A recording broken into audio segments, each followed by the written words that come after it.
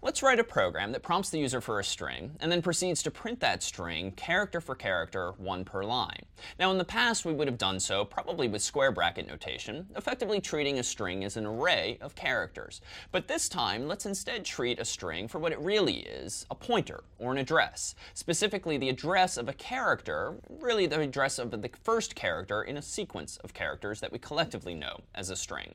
Let's first declare a string for what it really is, char star, and we'll call it s, and then assign it the return value of getString.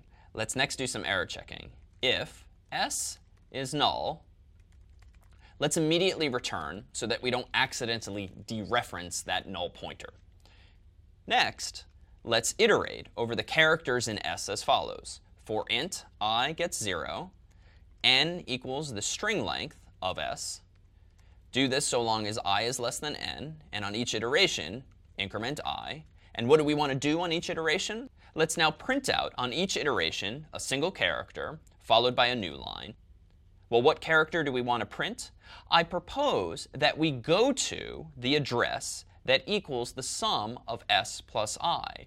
Now, why that expression? Well, recall that stored in s is the address of the first character in our string s. Meanwhile, I is being incremented on each iteration so that it starts at 0, then goes to 1, then goes to 2. So in other words, s plus I effectively represents the address of the ith character in s. So if we go to that address by way of the star operator, we'll be going to the ith character in the string, and that's the value that will be substituted for our placeholder %c.